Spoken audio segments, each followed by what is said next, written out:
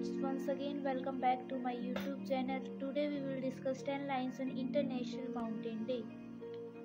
The day is celebrated on 11 December every year. It is celebrated to educate children and people about the role that mountains play. The day was designated by the United Nations General Assembly.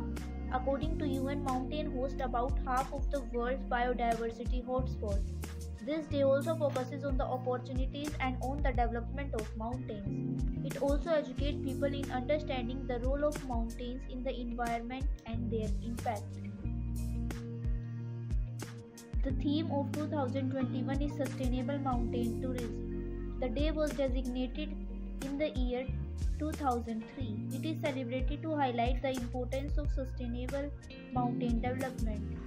This day gives us opportunity to spread the awareness about protection of mountains. Thank you for watching the video. Don't forget to like, share and subscribe. Thank you.